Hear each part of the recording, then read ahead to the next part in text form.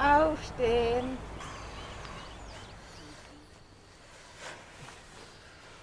Aufstehen. Ja, ich gehe nur 5 Minuten. Most of the time we are on the road, traveling around and climbing in different places. And we are really thankful that we can do this because it's a really cool way to live our life. Und bist du motiviert? Ja. Sure.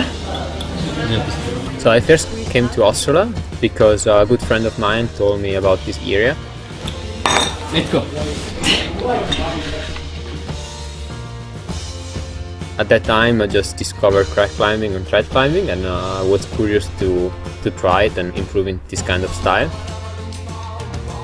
Found like a little paradise with a lot of granite, really good granite, which was perfect for thread climbing. In the past I spent a lot of time in Ticino, but I never knew that just 1 hour away there is a really cool place for crack climbing. And I really enjoyed the time around Ossola to climb here because we don't have a lot of crack climbing cracks in Europe, and this is really special. In Austria there are a lot of hard bolted routes which also work on gear.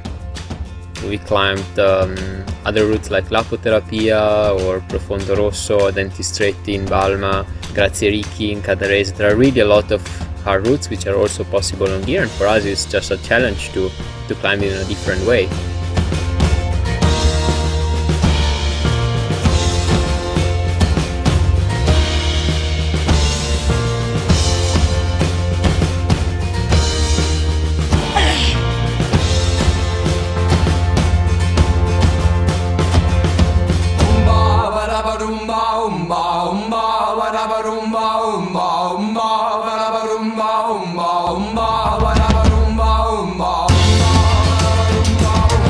Gondo crack is a good example for climbing in Ossola.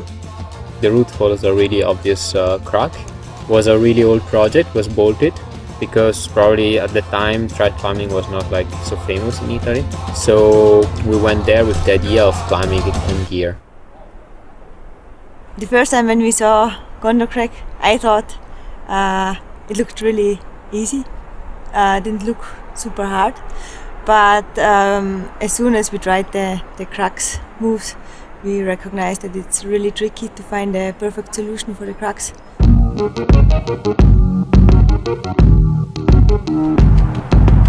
Gondo crack is a short route.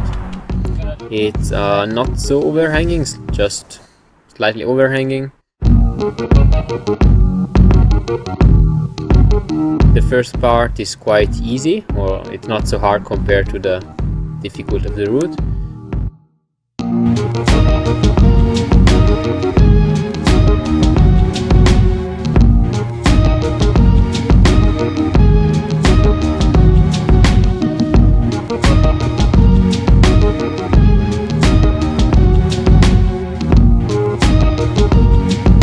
So you have like this really bumpy climbing on good poles until a rest. And I think it's 7C up to there.